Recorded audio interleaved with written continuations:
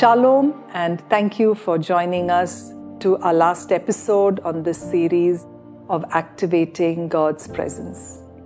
We hope and pray that through the week, as you've looked at different ways of how we come to a discipline of different things, of meditation, of praise and worship, of looking at creation, we have really begun to sense and activate God's presence in our lives.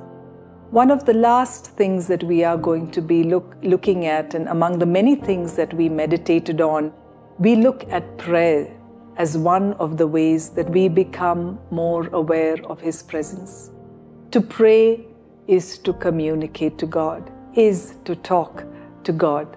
That can mean thanking Him, praising Him, confessing to Him, talking to Him about your needs, worshiping Him. It can even mean just talking to Him as you would do to a friend.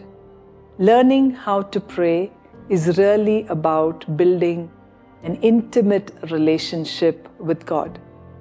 Like every relationship that you may have, the relationship with God is built on moments of connection, more and more moments of connection. These moments of connection bond you with God and brings about an encounter and brings about a place where you begin to communicate with Him face to face. It may be the words that you say. When you seek the Lord in prayer, you are seeking His presence. Literally, we are to seek His face. It is having access to God. To be before His face is to be before His presence.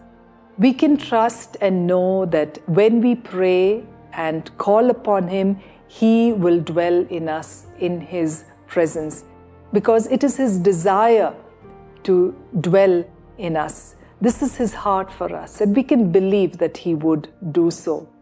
So every morning, when you start your day with prayer, you enter the presence of the Lord and you get help, or you receive the help that you need for the entire day.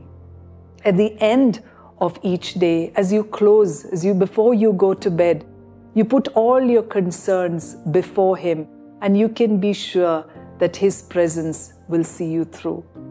Prayer is the most intimate piece of a Christian's walk. If you want to experience that intimacy with the Lord, spend more time in prayer. Prayer can also be done in the Spirit. Praying in the Spirit is praying as led by the Holy Spirit. Best way to do it is to pray in tongues so as to edify your inner man. Because when you pray in the Spirit, you deny your own self and you pray as led by the Holy Spirit. Praying in the Spirit attracts God's presence because it is Him leading you. So take time today to communicate, pray to God, pray in the Spirit, and experience His presence. Let's pray together. Heavenly Father, we just desire You and more of You in our lives. We want to experience Your nearness, Your intimacy. Lord, we say, God, that we love You. We want to walk every moment of our lives with You. Thank You that You dwell in us and that You seek, and it's Your heart, Lord, to live in us and be with us. We ask this in Your name. Amen. Thank you for tuning in to Living Supernaturally. For more resources to strengthen your spiritual walk, please visit apcwo.org.